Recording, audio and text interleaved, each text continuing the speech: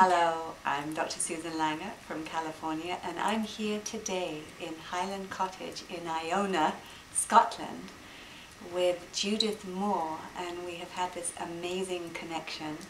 And she has written this book called Visions of Wisdom, and it's about the 13 grandmothers.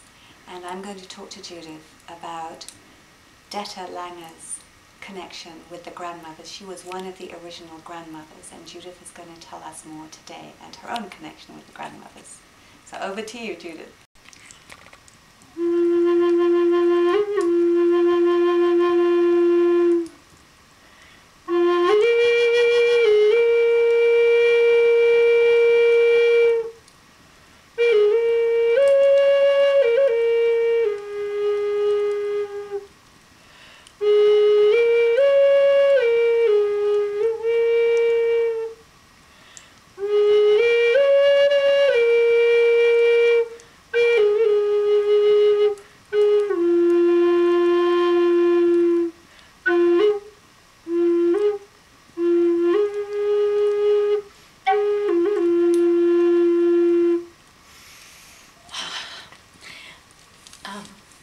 My friend Elinore Detiger is one of my dearest friends from the Council of the Grandmothers that was originally formed in Tucson, Arizona by Mary Diamond and a group of visionary grandmothers in 1994. And I met Lorraine, I believe in 1998 at the Grandmothers Council, and she met Elinore at a council I wasn't there. So what brings me here to be with you now to speak of Detta is some connections from the Grandmothers Council that weaves us all together. But with ladies I've never met. I never met Detta, and I haven't met Elinore, but yet we're woven together because of Mary Diamond's vision. And Mary Diamond and a group of crones had a vision. They believed that the prophecy of the Hopi people that says, when the grandmothers speak, the world will heal, was a vision that they wanted to honor with a calling of a circle of women, elders, to celebrate eldership, to learn from each other, to drum and dance and experience the connection to the earth and to circle wisdom. And one of my dearest friends, Allegra Alquist, was one of the first grandmothers in that council, along with Mary Diamond and Detta. And when I came in 1996, which was 2 years after the council was formed, I believe I was close to 50. I think I was 47 years old, so I was rather young grandmother. That was some time ago. And I heard about the grandmother in England, and she was spoken of with great enthusiasm and respect and love, because she was a mystic, and she represented what the true spirit of this Grandmother Council means. When I first came to the Grandmothers Council, I was like a young woman, relatively. I thought I wasn't that young, but all at once I was with these women of wisdom and character and strength and creativity, and it entirely changed my vision of what aging meant. And they became my teachers. You know, Barry was a teacher. She taught us, my first creative writing was with Barry at the Grandmothers Council, and now I've written books. But when I first came to the Grandmothers, it was Barry's inspiration that opened me up to be able to write, and I had never written before then. Yeah. And the weaving has woven me together with women like Robbie Lab and Elinore Detiger, who are committed to the earth, who are committed to sustainability, and to truly doing ceremonies, however that weaves, but circle ceremonies, speaking with intention and sharing our hearts. And one thing I've noticed about anyone who's been part of the Grandmothers Council is you feel connected.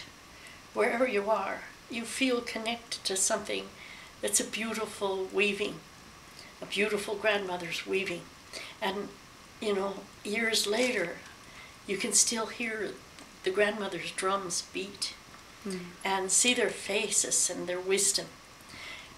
The Grandmother's Council was formed in 1994 with Mary Diamond and Allegra Alquist and Detta and other grandmothers. Some of them I met later on during the councils. And one of those women was Kit Wilson. For years she did the Grandmother's newsletter.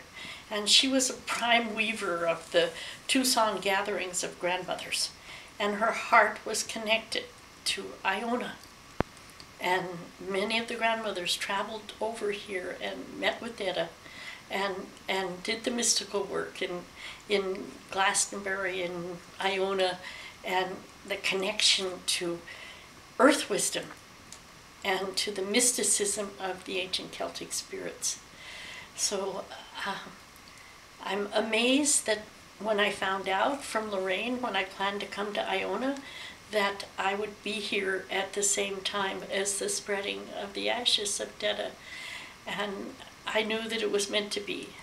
And now I'm honored, I'm so honored to be in some way a representative of the Grandmother's Council. I haven't been able to go for some years to the October gathering in Tucson because I travel to Holland and Belgium. I teach workshops and do healing and things like that. So I haven't been able to come for, but every full moon or every October when they're celebrating the Grandmother Circle in Tucson, you know my heart's there. And now there's several Grandmothers Council. There was one formed in the South with Terry Bourne and Judy, her name was. And then up in the Northwest, the grandmothers up there with Robbie Lapp, and they do water wheels and water ceremonies along the Columbia River with Robbie Lapp. And Lorraine Nargard up in Wisconsin is a water protector, and she prays with the women, the Ojibwe women, and they do walks for water. And the last Grandmother's Council I attended was in 2013 on Madeline Island with Lorraine Norgard and the grandmothers up in Wisconsin. So I'm honored to put my part in, and with this vision of wisdom, it was the inspiration for me first receiving the messages of the vision of wisdom, the messages of the Spirit Council of the 13 grandmothers. And so I put a dedication in the front of the book to Mary Diamond, and I'm very honored and grateful to be here. Thank you. Well, I have some questions for you. Sure. Yep. Hi, Julian. Let me get you briefly on camera, Julian. Oh, me? Yes, you, because you are the son of Detta. You want to sit here briefly? And I'm just going to, you'll kneel. I'm just going to show the fire, because here we are. It'd be great if we could send this to Elinore. Oh, she'd love it. Do you think she would? Mm. So we're honoring Judith here, who's talking about the original grandmothers and her part. And then you are a representative of your mum, Detta. Okay. That's why we're here. I don't know if I'm worthy. Well, you wrote to Elinore and she invited you and me to come and spread the ashes. Mm-hmm. And then Judith heard about it. So I have questions. Do you know why Detta was invited to become a grandmother in the early days? I don't know that story.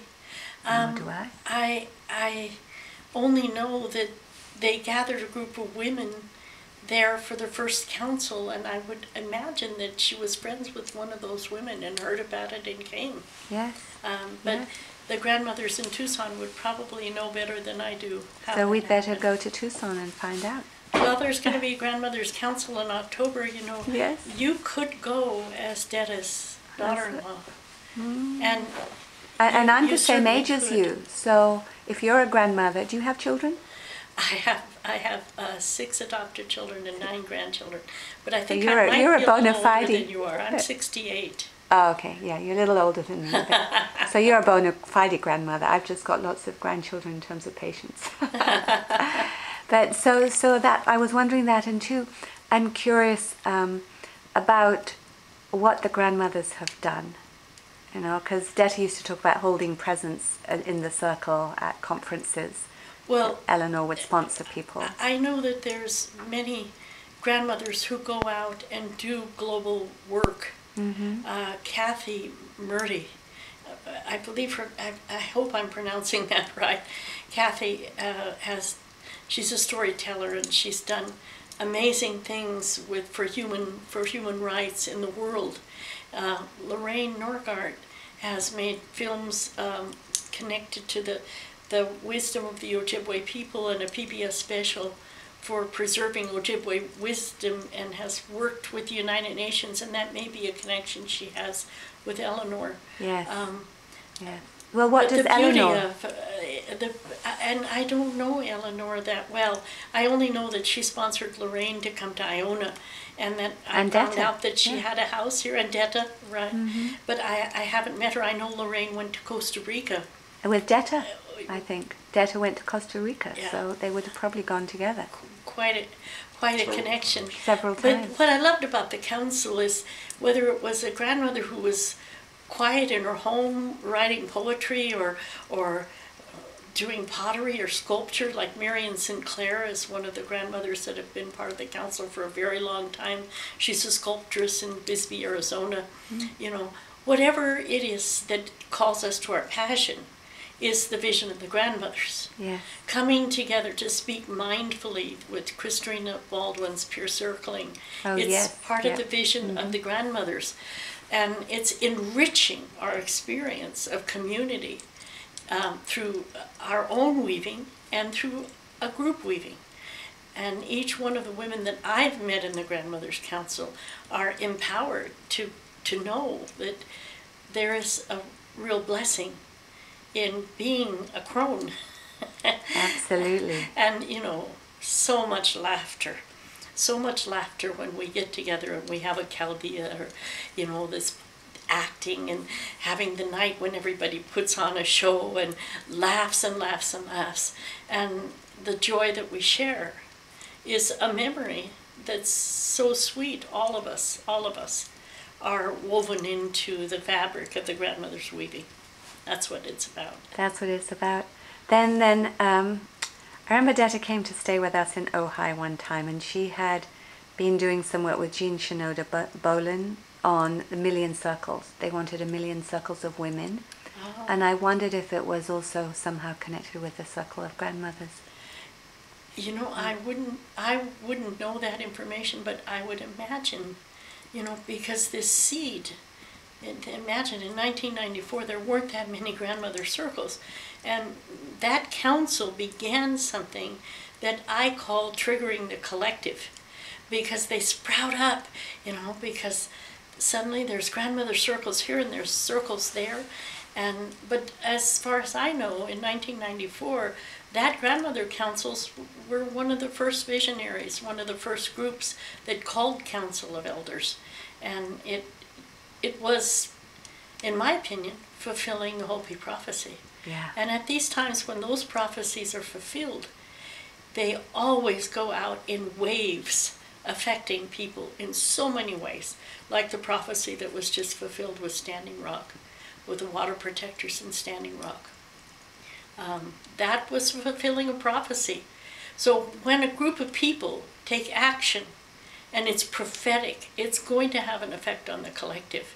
And I believe that that's what her life represents, Detta's life represents. Yeah, especially since she did so much work with the Hopi in the early days. Mm-hmm. So. Well, and she spoke, you know, of each stone being sacred. You know, each stone is sacred. And so when a grandmother's council comes together, you know, it's not all the pebbles on the beach, perhaps, but they all touch each other. That's beautiful. Well, I want to thank you so much. And could we have your flute as a few closing Certainly. notes? I just think this is absolutely wonderful. Thank you, Judith. Let's see if she agrees. Does she agree? And sending Detta.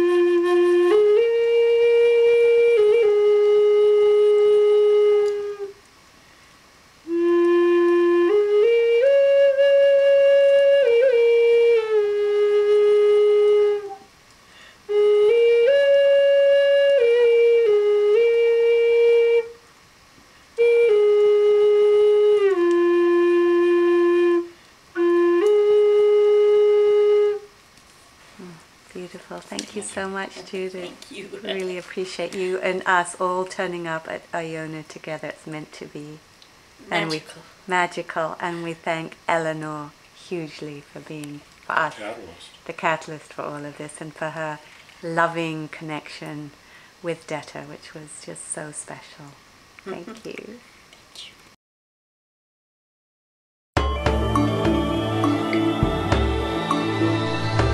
MeridianHolisticHealth.com